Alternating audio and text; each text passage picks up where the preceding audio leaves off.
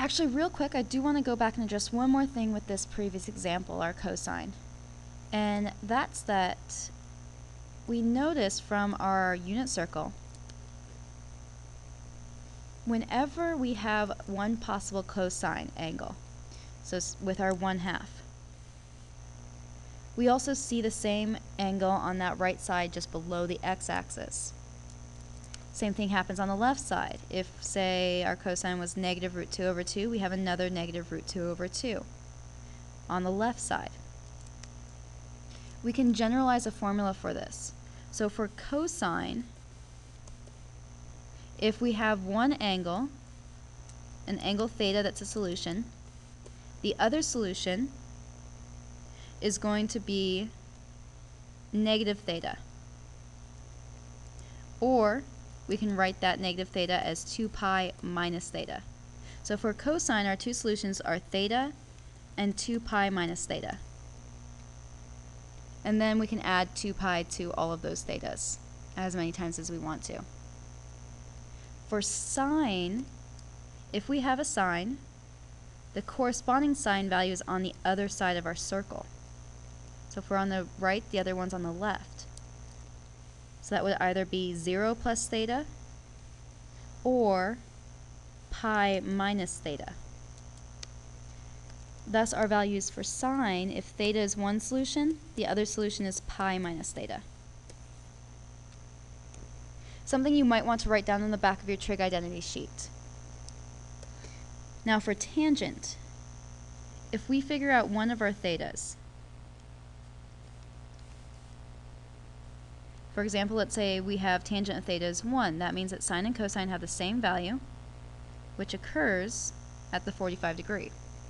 The other time they have the same value is directly across the circle. So we see that that happens for theta, and then also for theta plus pi, or pi plus theta. And that always happens for tangent. Okay, back to our next problem. And this will be applicable in this problem as well. So we're going to solve the equation tan squared x minus 1 equals 2. First things first, we want to get tan squared x alone. So we're going to add 1 to both sides.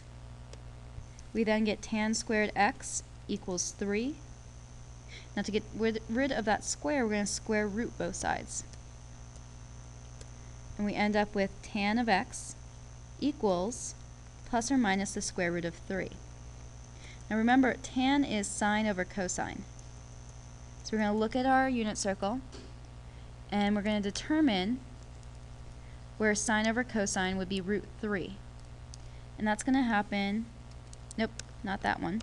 That would be cosine over sine. Here we go.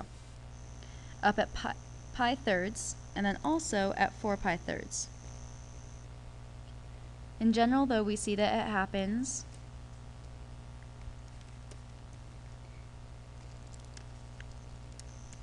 at pi thirds plus pi times n, for some n is an integer. But remember, our other solution is a negative root 3. Our negative root 3 is going to happen at, let's see, here we go, 2 pi over 3.